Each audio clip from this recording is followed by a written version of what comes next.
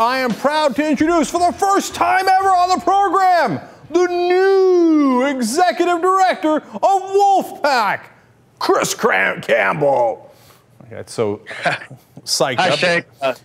Cenk. Pleasure to be on the show, and a real honor to be working for Wolf-PAC. This is the most important issue of our day. Chris, you know what's funny?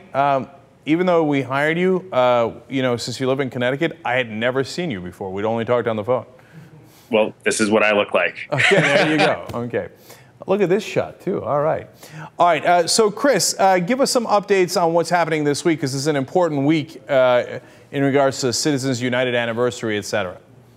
Well, this is definitely a huge week for Citizens United. This is its 2-year anniversary, and we have joined as an endorsing organization with the United for the People's campaign to have big events starting. We have our first event on the 19th, going through the 21st, to basically get out the word to everybody that Citizens United has been polluting our campaigns and really buying our politicians, and to raise the visibility. So we're very happy to be joining with a number of other partner groups and getting our volunteers out there to raise the visibility on this campaign. So, Chris, what are the events that they're going to this week, and what are the dates of those events?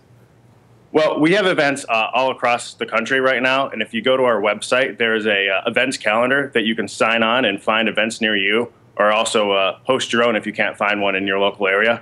But we have events across the nation, and many of the different cities. Right now, we've got 6 events posted up. We have events in Washington. We have events in New Hampshire, Pittsburgh, California, and there's just more events getting added all the time as more and more of our volunteers and leaders out there start adding events to the Wolf-PAC calendar. And so if you don't see an event up there and you want to be involved, make sure to add one at wolf-pac.com. All right, Chris, what's happening on Friday, and why that date?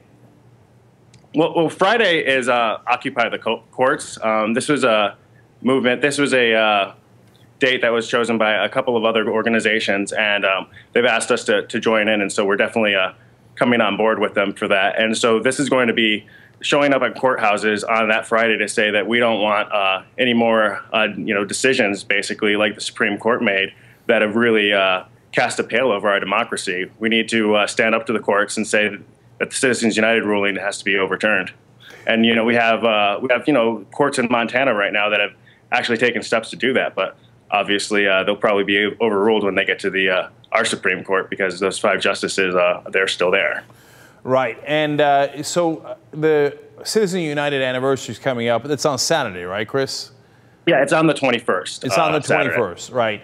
But they're occupying the courts on Friday because the courts are open on Friday, and then Occupy Congress is going out tomorrow, Tuesday, to D.C., to a lot of the different legislative offices. And they're like, look, if everybody's going to lobby, we're going to try to lobby. Not with money, but they're going to actually send members to Congress to actually try to get meetings with legislators, which I like. So there's a lot of movement this week because of the Occupy movement and because of the Citizens United anniversary. And Chris, one more thing.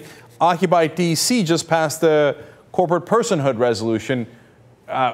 How encouraged are you by that, and how similar is it to our amendment?